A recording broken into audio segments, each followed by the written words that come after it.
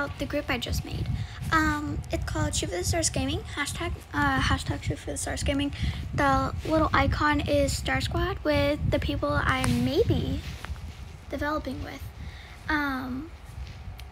So that is me, Puppy for Ice 12, and Gaming for Life, if she says yes. But I know Puppy for Ice 12 is gonna help me.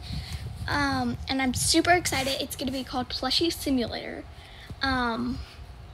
We're still learning how to develop and do new games, but yeah. So my group doesn't really have any members, so I want y'all to go to Roblox. If you have it, go to groups, search up hashtag Shoot for the Stars Gaming, and click on these 3 dots, and yeah, it will say right here, it will say join group instead of leave group, because that's my group and I'm in it.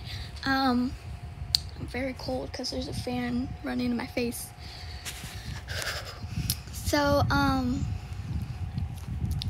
yeah, I want to see like at least this page full. You know where it says members? I want this whole thing to be full. It doesn't really matter, because look, I can go to owner, and that's me. I am very cold right now. But yeah, this is what the video is going to be about, and it says, hey everyone, it's me, Shoot for the Stars Gaming, the real, it's supposed to say 1.